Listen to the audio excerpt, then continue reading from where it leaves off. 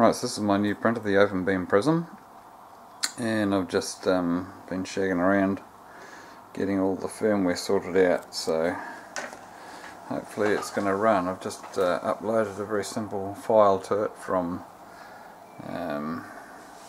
Panucatt and zeroed everything and set all the end stops and everything, so hopefully it's going to start going anytime soon. So you can see I'm running the Azteeg X3 controller, and so far I haven't managed to get the SD card bit to work, but there's bound to be something in the firmware I haven't found yet. So all the motors were back to front, and some of the motors were in the wrong orientation to other motors, so we've had pretty much everything go wrong so far. So now I'm just trying to heat it up. There is some communication error I'm experiencing with the heater bed for some reason. Whenever I put the heater bed on, it seems to be screwing up the communication, so I'm just trying to figure that out.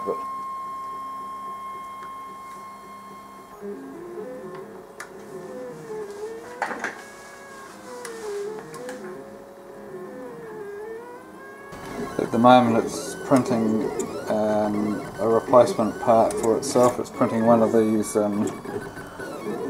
pulleys here, so something useful. It's the sort of thing I'm going to wear out pretty soon, I would think, on this. So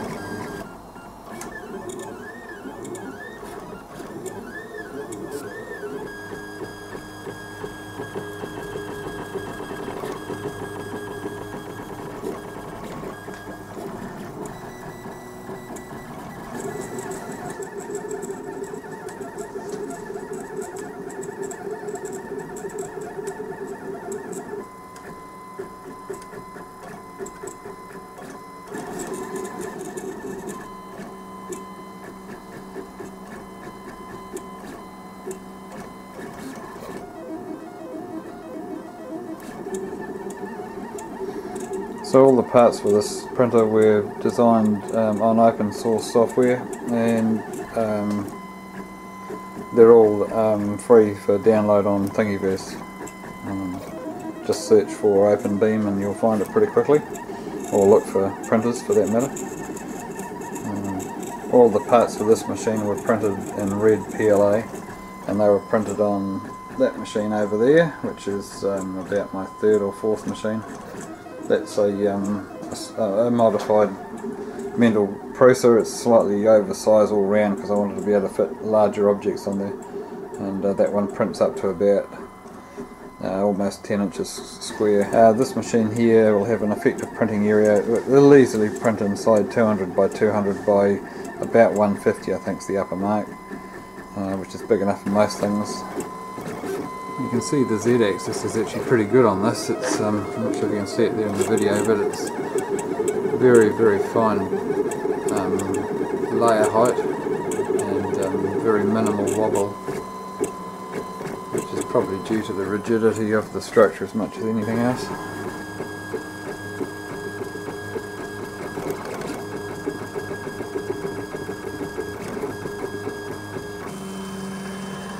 There we go. So that's got to cool down for a minute because it's still too hot to touch. Look at that. Like I bought one.